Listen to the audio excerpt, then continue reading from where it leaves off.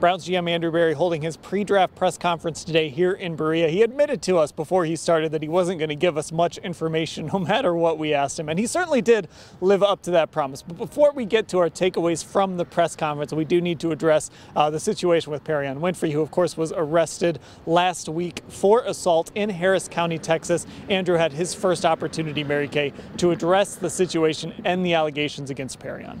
Yeah, you know, what I thought was interesting about what Andrew Berry said was the fact that he is not ruling out having to part ways with Perion Winfrey. They're doing their own internal investigation, and if they determine that they don't like what they hear or they don't like what they see, he could be gone from this football team. We all know that he had plenty of maturity issues last year as it was, and I think he's on thin ice right now.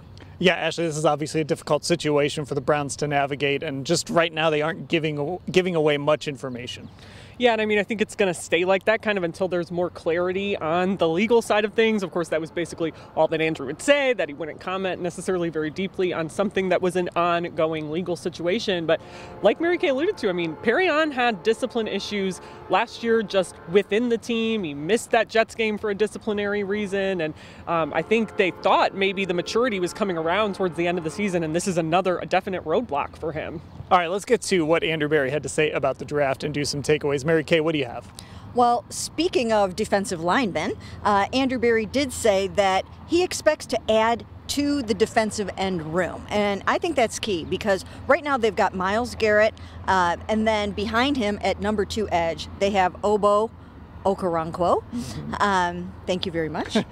And but they still need a third edge rusher that they can get about half a dozen sacks from. Maybe that could be Alex Wright, but you know, they still probably have to go out and get another edge. So look for that to happen either in the draft or free agency. Ashley, what did you take away? Yeah, I think my takeaway has to do with the linebackers, that the Browns are very happy to be able to get Anthony Walker Jr. back, Sione Takitaki back, but I still think there's this looming question over, they had 5 guys suffer season-ending injuries last year, including they lost 3 starting middle linebackers, so I don't think it's out of the question for them to add to that room. You know, of course, Andrew Berry's not going to point us in one direction over the other. He said they're very happy with how those guys who had injuries have rehabbed, but I do think, you know, he made a comment talking about the defensive ends that the roster is going to get to 90 at some point here, right? It might not be April, might not be May, but it's going to get to 90. I wouldn't be surprised for them to add some more depth to that room with so many guys working their way back from injuries. And something unexpected, Andrew Berry talked about horses and geese today and sort of what he prefers when he looks at traits of players.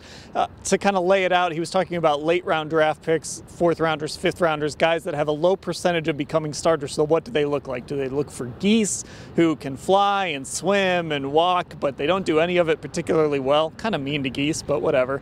Or horses who can't do that stuff, but boy, can they run. So Mary Kay, Andrew kind of making the point that he's looking for elite traits when they get into that 4th round, 5th round, 6th round. And we've kind of seen that in his drafting so far, specifically a guy like Donovan Peoples-Jones or, you know, even Demetric Felton. It hasn't always worked out, but he's looking for traits in those guys. Yeah, now if it walks like a goose and it quacks like a goose, go with the horse. But yes, they have done a nice job in those later rounds. I mean, even Michael Woods, they won't have Michael Woods, the receiver from Oklahoma, available to them this year because he ruptured his Achilles. But he was off to a great start last year. They do a really, really nice job in those later rounds of finding gems and horses.